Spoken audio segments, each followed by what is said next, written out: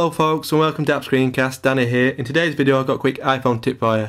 Now in my text messaging app, email app and so on, I've now got the option to be able to add smiley faces and other icons within my texts.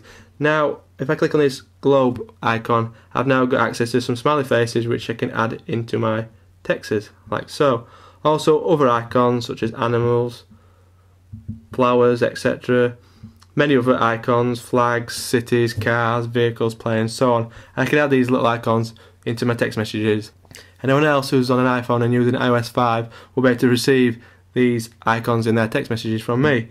Also anyone else who's using a modern day smartphone or even just a modern phone. Now to enable this on your iPhone you need to go to the settings, go down to general, select keyboard at the bottom. Then you need to go to international keyboard, select that, and you need to add a new keyboard. And you want to be adding the emoji keyboard, so scroll down to that and add it, emoji. Once that's added, you'll be able to then use smiley faces in your text messages, etc.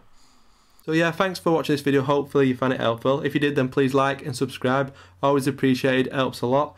Also, if you wish, you can follow me at Twitter at twitter.com/appscreencast. So thanks for watching everyone, I'll see you later, goodbye.